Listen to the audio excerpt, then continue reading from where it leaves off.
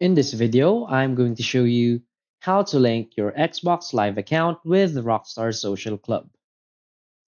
So please watch the video until the end and follow this tutorial step by step to avoid making mistakes.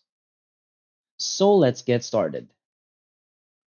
So the first thing you want to do is to go open up your web browser and go to rockstargames.com and log into your account.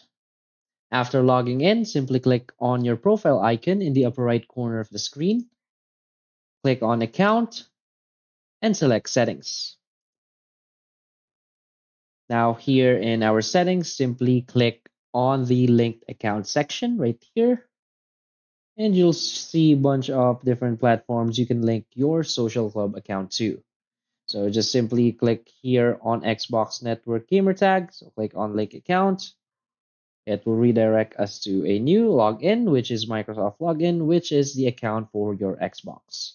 So simply log in here for your account and you're good to go.